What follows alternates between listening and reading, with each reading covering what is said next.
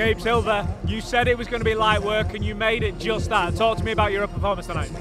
I mean, I told you guys, it's levels, you know. It's not my first rodeo. I told you guys I was going to do. I mean, Ben fought his fight into the ring, but after the ring, that was my fight. And I fought my fight, he fought his. So all fair game to him as well.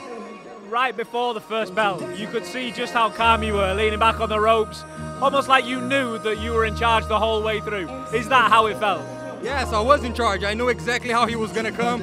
He had a pretty decent jab. He kind of snoozed. It was hard to time it, but then he started flurrying, and then from that flurry of punches, I knew how he's gonna gas out, and that's when he started getting sloppy. The fatigue went down. That's when I saw the hook and I took it. He was a little slippery, I thought, in the build-up, in the press conference. He didn't let you sort of win the verbal battle, if you like. Did you feel that going through? The thing is, he's a good talker. Yeah, we can't deny that. That's what he does for a living. So he talked, but I knew I had him because besides talking, he didn't show no, like when I grabbed his collar, for an example, I was kind of giving him a layup to do the trash talk and then to be tough about it, because then that would have been emotional mind game for me. Like, oh, this guy's talking shit and he can back it up. Kind of like Chael Sonnen, like he wasn't really scared of my dad, but he was talking so much crap. I didn't feel that from Ben. When I looked at him in his eyes and I was like face to face, like he kind of crumbled. So that's when I knew I had him. So I was like, let him do his trash talk in the ring. We'll take the trash out. What happens now with you? I mean, you mentioned your dad. Do you go back and call him? Will he give you his advice, what he thought, his feedback?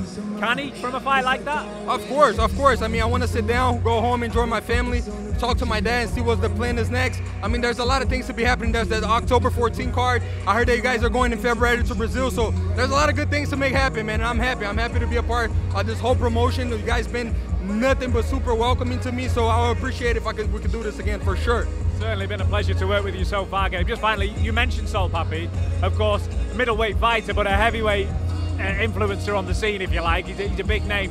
Maybe there's a couple of fights to go before we get that. Is there anyone else that catches your eye?